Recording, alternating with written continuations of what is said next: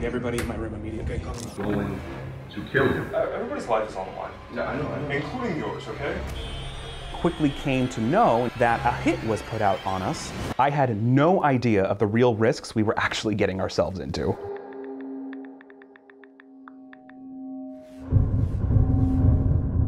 Hi, I'm Ashton Bingham. And I'm Art Kulik. And together we are Trilogy Media. Trilogy Media is a production company and online vigilante group that chases down and exposes internet scammers. Back in 2016, we had just opened our production company. Ashton came to me and said like, hey brother, I'm getting like absolutely slammed with all these scam calls. I eventually decided to answer one and maybe make a fun 3-minute video for my friends. Guy got so mad that he went on this crazy terrorist rant. Remember we banged your tower, we banged your building, remember that? And the video ended up being massively viral, posted online, millions of views within the first 24 hours. And we started this new path of investigating, wasting scammer times. So we kept working, we kept making videos, and eventually things started to pay off. We only made content on something that everyone can agree on, which is that scammers suck. And we were shocked how many people getting scammed. We will proceed the refund. It's got 7,000.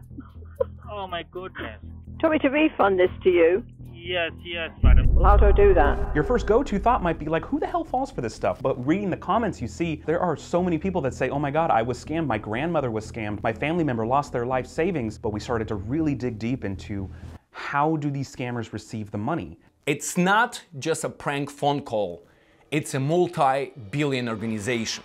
The first one we were ever involved in was called a refund scam, which was a robocall that came from a call center in India. Once they get access to that person's computer, they start manipulating their HTML and manipulating their screens, demanding money from them and basically holding their finances hostage. We started to learn that there are ties all around the world, and it involves a lot of money mules that are actually receiving checks or large cash shipments coming from victims to then forward them along to the scammers in India. And they're receiving them sometimes at their house, at their front door. I felt that we can do something about it. Somebody has to do something.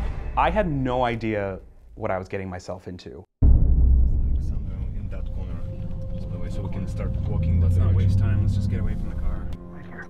All right, ready guys? So, Florida. Where do I start? A lot of times when we find mules, it's us pretending to be a victim, and we wait for the scammers on the phone to tell us where to send the money. And whoever is that recipient is the money mule. We got a name and an address. Somebody named Jeffrey in Florida, ready to accept a box of cash from victim Ryan Benson.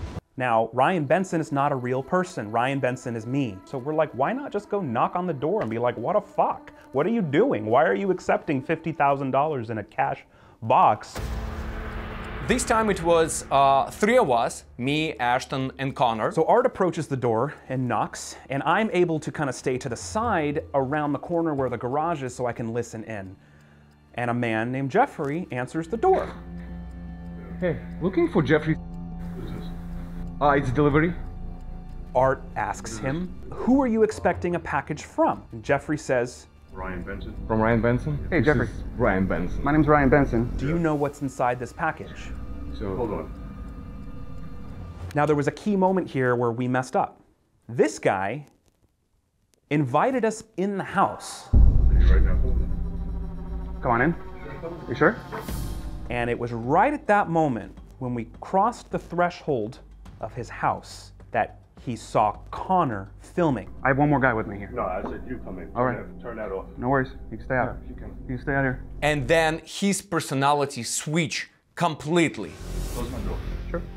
I know if the guy keeps filming, I'm gonna shoot him. Okay. You know in Florida we carry guns. No, I understand. So you tell him right now, stop shooting. I'm gonna shoot him and both of you. Okay. So y'all wanna do that right now? Yeah, I You got can 5 stop. seconds. In the back of my mind, I'm hoping he's not gonna notice why I'm wearing sunglasses in a dark apartment. If Jeffrey spots this camera on Art's eyes, that's gonna be a really bad situation.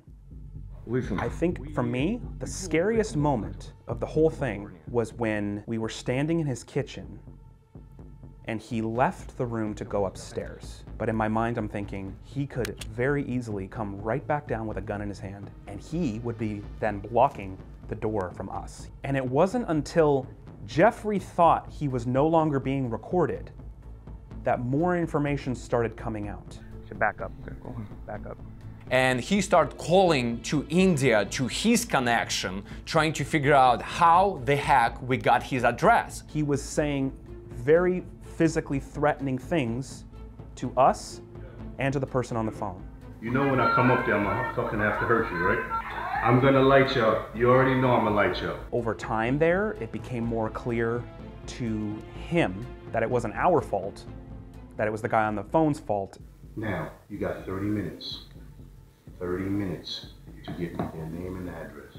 I'm gonna answer you. 30 fucking minutes. I'm not bullshit. My heart was pounding. It was terrifying. It was terrifying.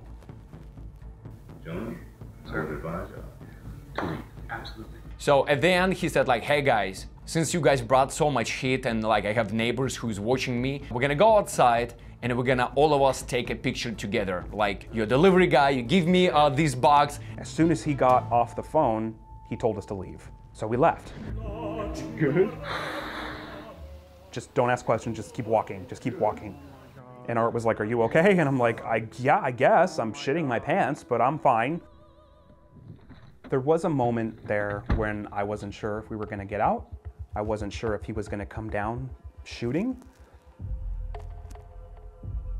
When we first started pursuing this scam baiting endeavor and making videos, I had no idea it was going to lead to us confronting scammers in person, getting our lives threatened. We were going into this just to ask questions. We want to learn how this works and who's responsible for it, especially when it comes to a money mule. They're just one little cog in this gigantic machine. We knew pretty early on that eventually there would be a trip to India in some capacity. We didn't know it was going to be as big or as dangerous as it ended up being. Oh my God. So they have notified everyone. Oh my God. They have wrote, if anyone sees them, shot them.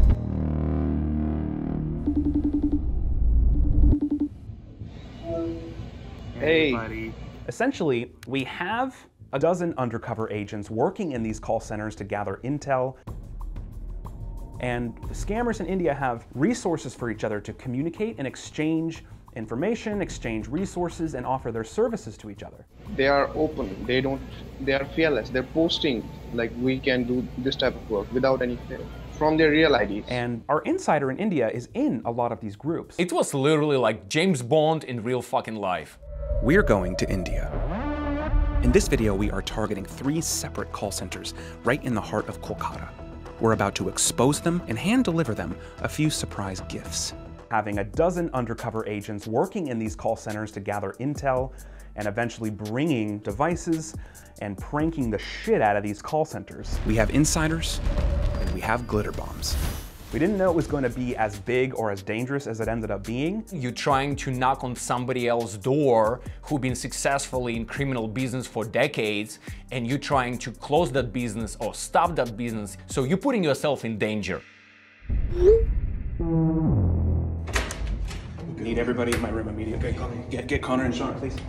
News came to us very early, 5 in the morning, 4 in the morning, and it was shocking for everybody. There is a lot of people in India, and obviously we stand out like a sore thumb, and we were spotted.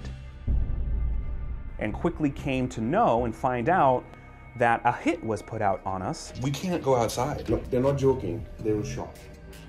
They have fucking guns. We couldn't even leave the hotel. If you want to go home, we're gonna book tickets the same second, the same minute, because it's not safe anymore. Messi is going to Ansh. We had several locals that were involved in our mission. One in particular was Messi. What do you mean, like going inside? He's going for the interview right now. For a job?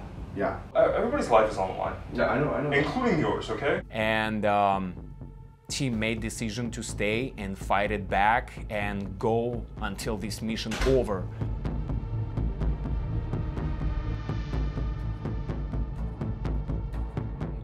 They were just saying me, why are you taking this bag inside? I told them, I'm new. Either you wrap it up and you come back to America empty-handed. हो गया He said everything's activated. He's leaving now. He's leaving now. I'll have him go and pick him up. On the other hand, if you're gonna stay 57,000 people who are ready to kill you, you have to be responsible for people, your team, your employees' lives. So I'm just away 1.6 kilometers to pick up Messi. I just start running. I ran for almost a mile. Okay, so here is Messi. Oh, fuck. It's just gonna be a few minutes till cockroach, smoke, and just rats are gonna come out. We refuse to come home empty-handed. We refuse to let other teammates down. You're a fucking god, man. Oh my god. Yes, it's happening. It's fucking happening. It's happening. The roach is on the ground, on the bottom. Yeah. It's happened. Look. He's holding. Rats, Ooh, rats, all rats.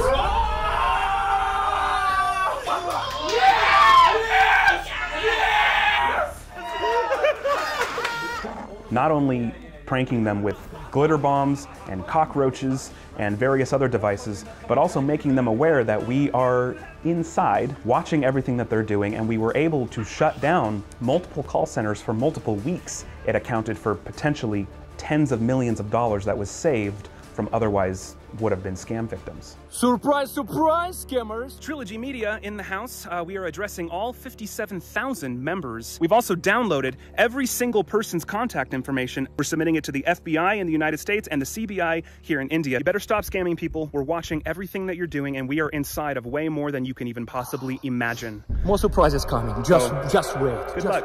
Good luck. It definitely feels reckless. It feels maybe sometimes way too risky.